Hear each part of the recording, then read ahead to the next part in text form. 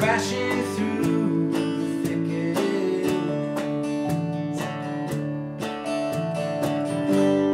Never forget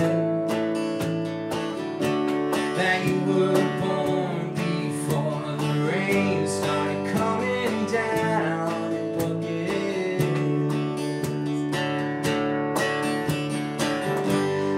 50 pounds soaking wet, but I could see from a mile away.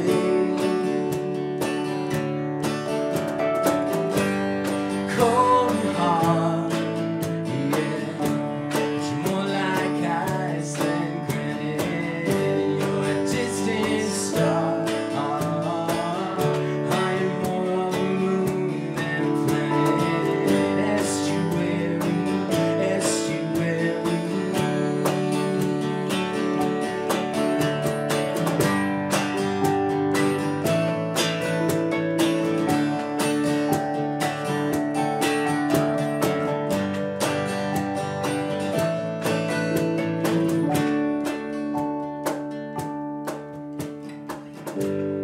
Make no mistake,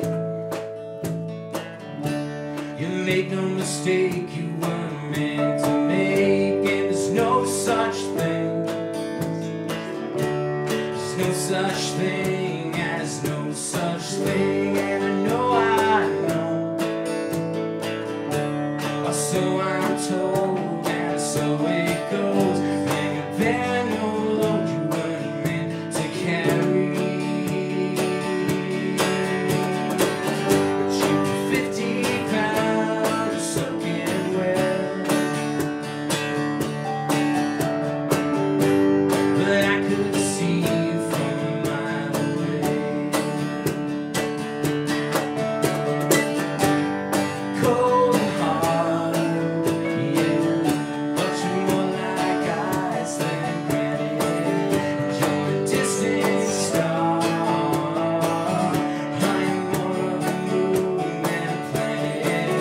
Estuary, estuary. This is not a bay. No, this is an estuary. I said it's not a bay. No, no, now it's more like an estuary. And you were not a bay. Now you are an estuary.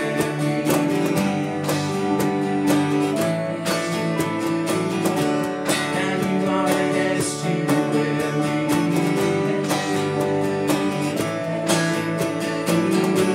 Now you are an estuary. Estuary, estuary. Now you are an estuary. Estuary, estuary. What's the pandemic been like for all you guys as a band? I guess personally with your kids and professionally, together as a band. So it's funny enough. So the last album, Storms and Prayers, that came out not long after the pandemic first hit. So we were kind of trying to decide whether we should go ahead with it and put it out, or if we should put it on hold and wait till things calm down. Because at that point, it was going to be a couple weeks or a month. Nobody knew what was going on. So we pushed ahead. That came out. Now we're working on another album during the same pandemic, and still a bunch of delays and this sort of thing. But at the same time, we've had a lot of great opportunities, a lot of great virtual shows. We actually did a tour of the province during the pandemic, and we just got out before everything locked down again, I think, that time. So it's been a lot of ups and downs. We got some pretty exciting tour dates coming up that will be announced with the new album and this sort of thing, and hopefully that all that happens. But it's been a lot of ups and downs, a lot of rescheduling, a lot of, as you can imagine, so I'm sure everyone's gone through the same sort of thing, but it hasn't been all bad for sure. We've had a lot of successes through it as well. And you've been busy writing more music during the pandemic. Like you said, you released one album and there's another one in the works. How do you stay creative and stay motivated despite the kind of challenges and extra hurdles that stand in the way in the middle of a pandemic? I think that being in the north in Labrador, we are very used to contending with barriers like travel and logistics and just exposure in general. I think it prepared us a lot and to deal with the pandemic and stuff. We don't, whenever we do anything or embark on any projects, we know that there's going to be extra challenges for us. You know, costs are way higher. Our schedules are way less flexible because we all work, as I say, we full time and other things.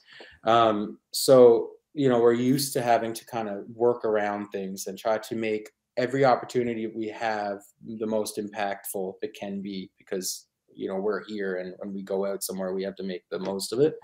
So I think that helps us a lot.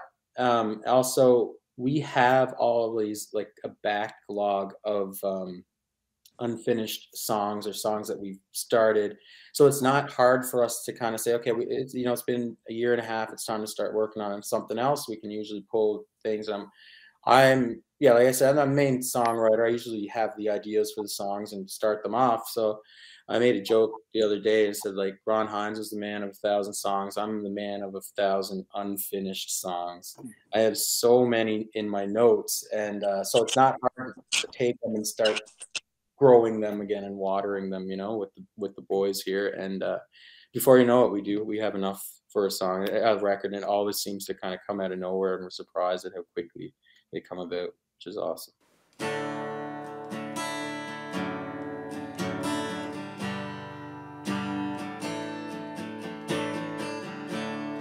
Live in a bay when I was born, but never really meant to stay. I'm sure I complain, but I do it in a subtle way, like when I'm sad and I miss you, but I don't know how to tell you.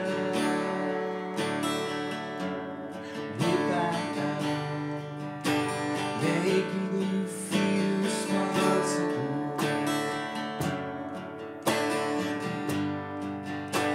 making you feel responsible.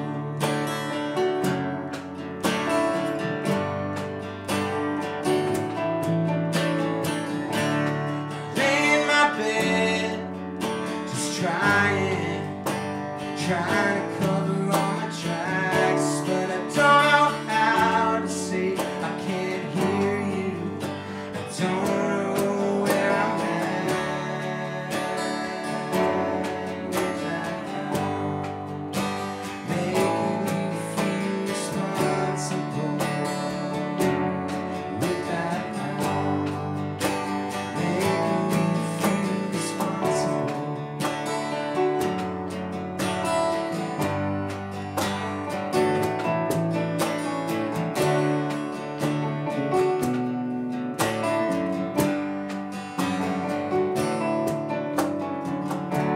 We hold in your hands all the things of mine, the things you cannot borrow. And it's not that you can't have it, no, it's that you can't give it back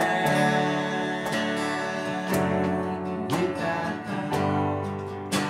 making yourself responsible, without making you feel responsible.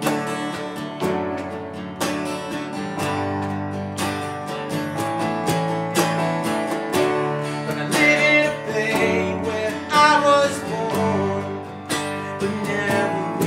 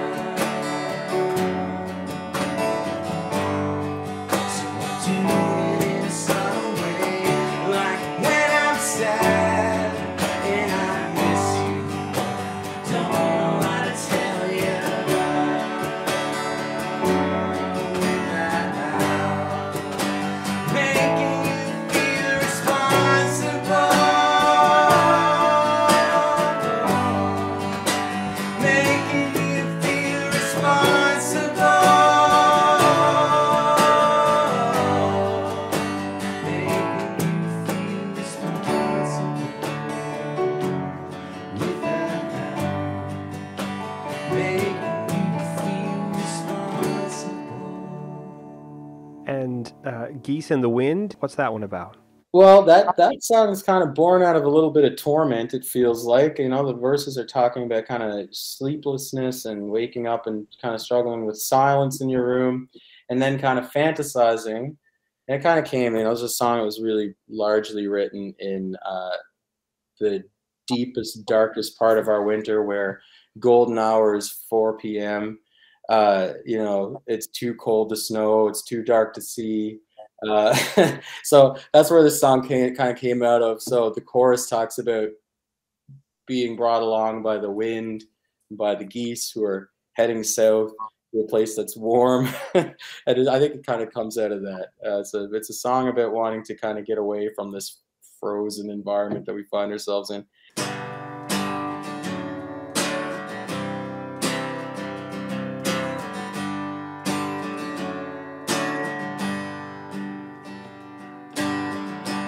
I woke up from the wind and I can't get back to sleep again. I'm struggling with the silence in this room. Laying motionless, begging God to give me rest, tormented by the headache sitting on my chest. So to the geese and the wind, take me with you south, where the fruit ripens and will fall into our mouths. Well, I woke up from the wind, I can't get back to sleep again. I'm struggling with the ghosts inside my tomb. There are men I see who probably trade places with me, but I can't get perspective now. So to the geese and the wind, take me with you south. The fruit ripens and will fall into our